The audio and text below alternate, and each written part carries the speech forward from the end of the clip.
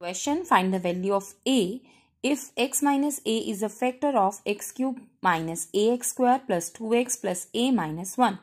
तो हमें value find करनी है a की और गिवन है x minus a is a factor of this polynomial. So let us assume the polynomial to be p of x cube minus ax square plus 2x plus a minus 1. X minus a is a factor of this. So if you equate x minus a to 0, you are able to say that x is equal to a. This is a 0 of the given polynomial.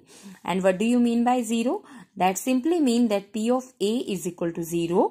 That means जहाँ जहाँ x है उसके place पर आप put कर सकते हैं a. So it is becoming a cube minus a into a square plus 2a plus a minus 1, and this complete becomes 0.